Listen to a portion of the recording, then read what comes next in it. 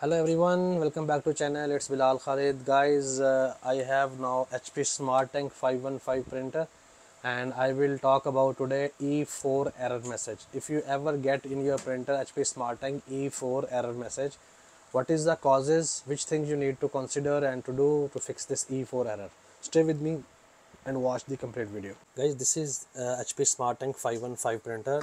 If it show E4 error message over here, the E4 error message is showing that printers is showing paper jam. Okay, I disassemble one printer over here and to show you which things you need to see if there is any error.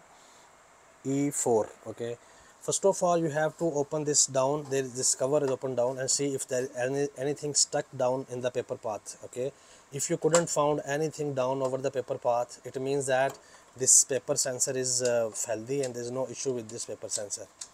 Got it? Okay, so now what is the other thing? The other part is the here is drive gear. Okay, this is the drive gear set. If some kind of there is a disalignment, it can show straight away E4 error.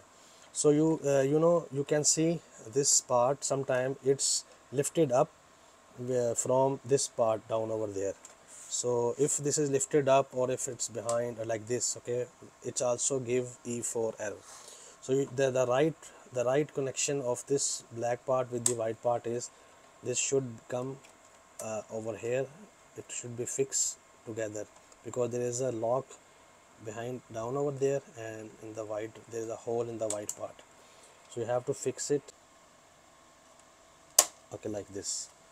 Okay, it should be like this. Okay, this is the correct position of this black part and the white part.